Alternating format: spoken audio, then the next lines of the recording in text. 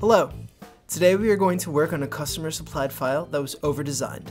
They used 19 colors, but our press can only handle 6 screens. We'll also be creating an underbase screen. CorelDraw does not show the process colors used in this file, while Adobe Illustrator does.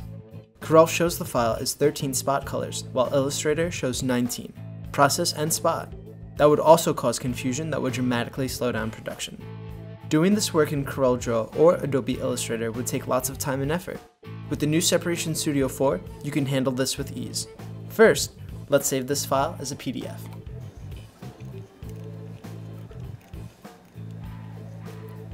Great! Now we're ready to open this in Separation Studio 4. Great! Now upon opening this file in Separation Studio, we see that all colors are instantly converted to spot colors. Boy, is that helpful. Now, we see that the artist created 3 separate blacks, reds, and whites. Obviously, we don't need more than one of each. Merging these colors is as easy as dragging and dropping them onto each other or combining them in PressFit. First, let's start by merging our blacks.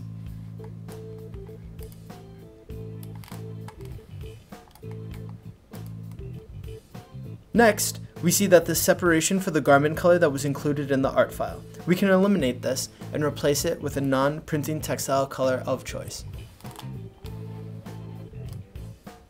To do this, go up to the textile window here. We'll add that gray shirt color again. Great! This is where the fun begins. Now we need to fit this 19 color image on a 6 color press. The garment will be gray, so this will help eliminate a screen or two. Let's go to the PressFit window now. We will change our press to 6. First, we'll take our black screen and put it on the last screen.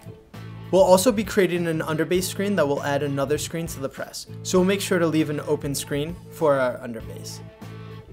Next, we can combine our reds. Great. Now we're ready for our whites. We can combine these now.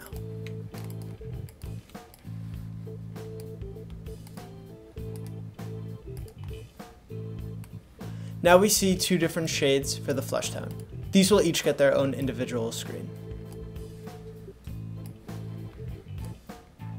Now we see the dark side of the hat. We can go ahead and add this into the black, seeing that it's already pretty dark. We'll also want the hat to pop and really stand out. So we'll go ahead and add this dark into the lighter skin tone here. That really makes the hat pop. For this gray, it's pretty light, so we can go ahead and add that into the white screen now. Looks like the artist had a stray gray. We can go ahead and add this into the black screen. And lastly, the barbed wire would look perfect in the black screen. We can go ahead and do this. Great!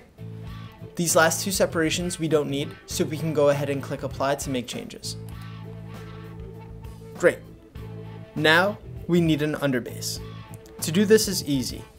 We will go up to the underbase window here.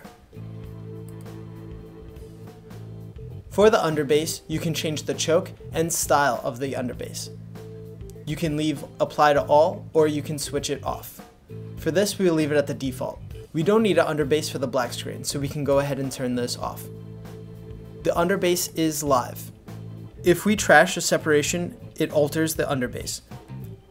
We can go ahead and trash these last 2 separations now. As you can see, the underbase takes effect. Great! Now we're ready to print. Printing in the new Separation Studio 4 is easy. Go ahead and click the print window now. Awesome! We just made a 19 color art file printable on a 6 color press in minutes. Freehand and you, together, we got this.